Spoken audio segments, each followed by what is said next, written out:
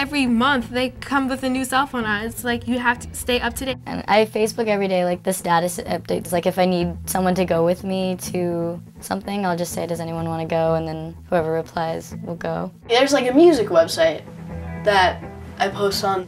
Like I write stories sometimes, publish them on like Facebook and stuff.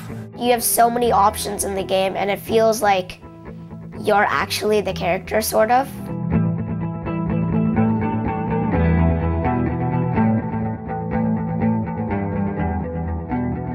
People can use it to connect with people from far away, but they can also connect with people in a bad way. Like just like anything, there's a good and a bad.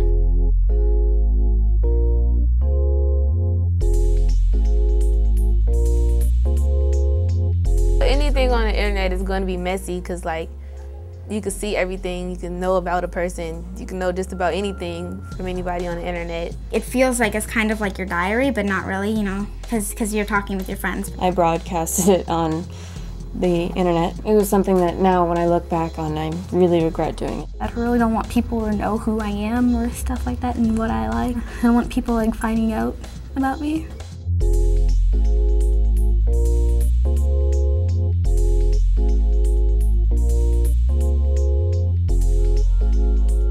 It's easier to experiment online because then you're open to more options. It kind of is like a new person because it's like, because you're not really talking like you really would talk. I could pretend I was a boy and they would think I was cool, but they wouldn't know I was a girl. You know, you can show your age in your little box thing, and I haven't showed it, so it's cool because I'm kind of treated like an adult, you know?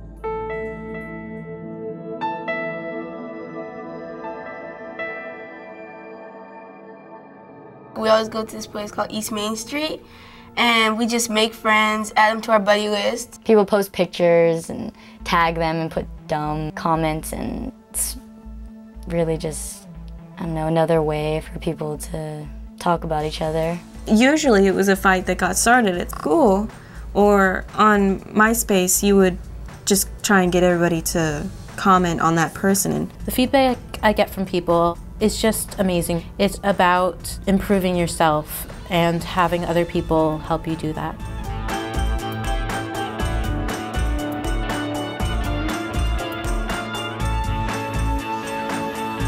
And I went online and I started publishing my work, and I felt like I was getting some really good options from other people on how to improve my work. I thought it was just information, so I just copied it and changed it around a little bit, so it didn't really sound like it was like being copied and pasted.